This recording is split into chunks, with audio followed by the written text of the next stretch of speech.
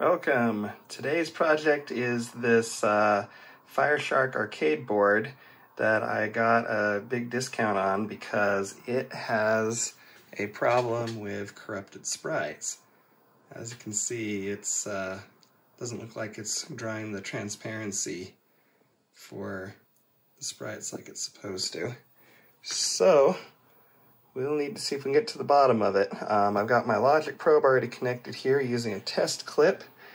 Let's go ahead and see what we can find out. So according to my research here, this lower left-hand corner of the board is the area that's responsible for sprite generation. This is basically the sprite generating graphics chip. It goes and lifts sprite data from these EPROM chips here, or sorry, those are mask ROMs. So it lifts data from these ROM chips, travels through all these TTL logic processors, fills up memory chips here and along here, and then when it goes to draw them out, it goes and pushes them out to output up over here. I believe that's the way that it all works.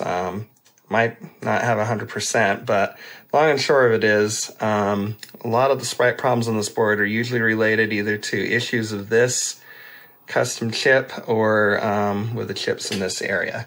So a common fault is that the legs on this custom chip tend to get detached easily because they just don't use much solder at the factory. So what I tried already before starting this video was I went and just reflowed all the legs, and unfortunately that didn't make a change. It still had corrupted graphics before, corrupted graphics after. So I think next what we'll do is we'll look at the, we'll go ahead and probe the address lines and data output lines on these 4 mask ROMs and see if we can figure out if one of them isn't getting signals properly. And if it's not, we can backtrace it from there. Okay, so I'm going to go ahead and put the data sheet for these on the screen here. These mask ROMs, you'll notice that there's they use the same pinout as a 27C301 EPROM, but the EPROM uses these extra set of 4 pins here on the ends. So if one of these mask ROMs ends up being defective, I could actually desolder the stock socket and then add in a longer socket and drop an EPROM in. The board is actually designed so it can use either the 28-pin mask ROMs or the 32-pin EPROMs. Okay, so let's go ahead and work our way down. The data sheet shows all 32 pins, so basically we'll just ignore the top 2 pins on each side of the chip on the data sheet and just trace our way down. So this, what's pin 1 on the mask ROM here will be pin 3 on the data sheet. So pin 3 is address line 15. So we've got an activity there. Then address 12, address 7, address 6, address 5, address 4, address 3, address 2, address 1, address 0. Now we've got 3 output lines. Oh, wait a minute. So output line 0 is holding high. It should be flickering.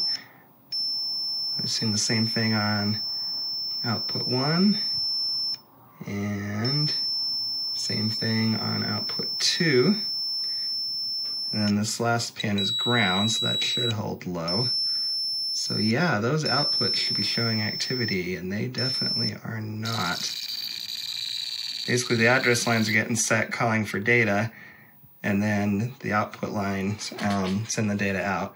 Now let's check the other side, because what could be happening is if it isn't receiving a chip enable signal or an output, let's say output enable won't be used on this chip because that's part of the 2 extra rows that aren't being used, but it will use the chip enable, the CE line, and that needs to be enabled for the chip to show output. So let's check the other side. So this will be output 3. It's holding high. Same thing of output 4. Same thing of output 5, output 6, output 7, and chip enable.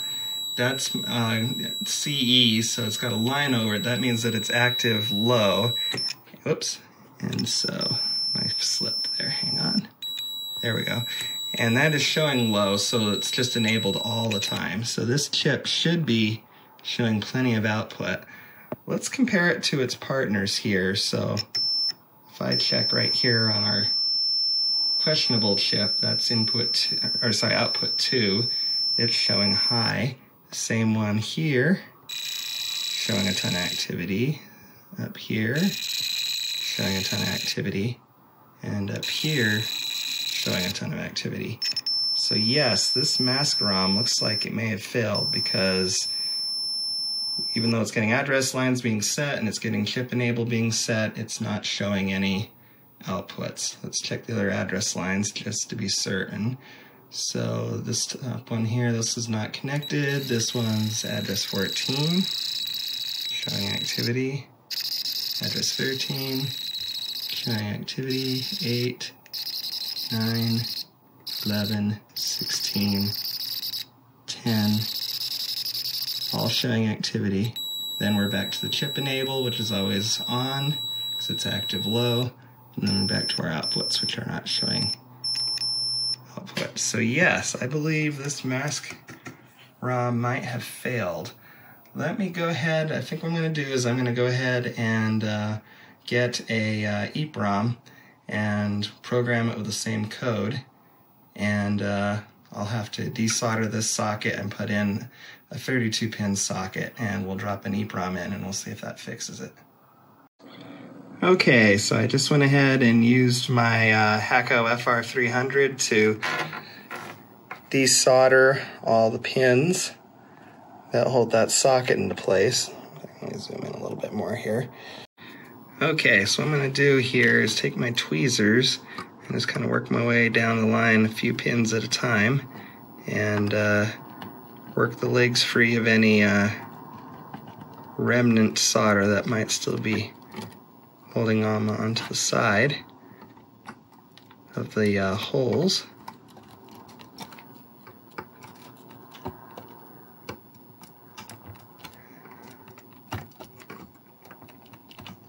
Like that. And then I should be able to just flip the board over and should be able to just gently lift the socket off the board. So one sec. Okay, so now we're back on the front side of the board, and after wiggling all the wigs loose, and start gently kind of tugging on this. Sometimes what you have to do is kind of tug on the socket gently with one hand while also working the pins from the back a little bit. You can see it's starting to lift up, but the key thing is you don't want to apply too much pressure and rip any traces off. So yeah, it's working its way up, but it looks like maybe there's still a few legs. Oh, wait a minute. There we go. All right, good. So that came out. Let's just go ahead and make sure we didn't lift any traces. Everything looks okay there. All of our circles for the through holes are intact. We'll flip the board over.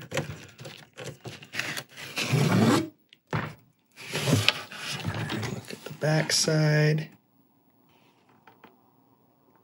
Okay, yep, needs to be cleaned up. It's a little dirty, but all our traces are intact. So, yep, key is to desolder cleanly, wiggle those legs free, and lift gently, and that you should be able to get a socket out without any damage. So let me go ahead and clean this up and get a fresh socket ready to drop in. Okay, so I got my the pins from the removed socket cleaned up on both sides of the board, and I've got a new 32-pin socket ready to drop in. I'm going to go ahead and drop that into place and solder it up off camera. Okay, so I've got the new socket soldered into place, and then I went and scrubbed it up with isopropyl afterwards to clean up the leftover flux. It's looking pretty clean. So next we'll go ahead and get the EPROM prepped. Okay, so you can see here the mask ROM labeled ROM01 that I removed from the board, which appears to be faulty because it's not showing any output on its writing activity on its output lines. And then this is the equivalent 27C301. You can see it's got those 4 extra pins, which is why we had to put the larger socket in. So I'm going to go ahead and I'll put it into the chip programmer, like so. And then inside the software, we need to tell what kind of chip it is. So we'll go to select, do 27C301. And Hitachi was the only company that made these types of chips. As far as I know, those two are equivalent. So we'll hit that, and then I need to say what file we want to program. So go find my Fireshark dump. There it is, and we want to do ROM1. And now we'll go ahead and tell it to program. Okay, so that's going to go ahead and take maybe about 30 seconds to program and verify. So once it's done, we'll go ahead and drop into the board and see what we get. All right, I've got my programmed EPROM ready to go here. You'll see that there's a notch on the left side of the EPROM that needs to match up to the notch on the left side of the socket. And let's make sure those pins are lined up with holes correctly. Looks like it is. Into place, like so. And there we go. Okay, let's plug it in and see what we get. Alright, with the new EPROMs in place, it looks like the game is working properly. We're not seeing the sprite corruption and solid background on the sprites, the lack of transparency that we were seeing before, so I think we can call this project good. I'll go ahead and try a few test rounds on it and make sure everything works okay. Well, thanks for watching, and we'll catch you next project.